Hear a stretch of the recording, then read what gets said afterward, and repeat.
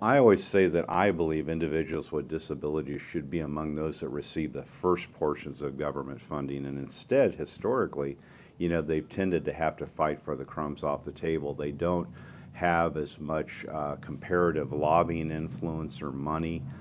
to be able to drive legislation in the Capitol, and yet, they're among our most vulnerable citizens, and we all know the quotes about how societies are judged by how we take care of and treat our most vulnerable citizens. And for me, I've always said the big three for me are vulnerable seniors, at-risk women and children, and individuals with physical and developmental disabilities. And so, to be able to have a new committee formed on disability services, have an opportunity from the speaker to chair that, I believe we've made some very rapid and groundbreaking progress on that front.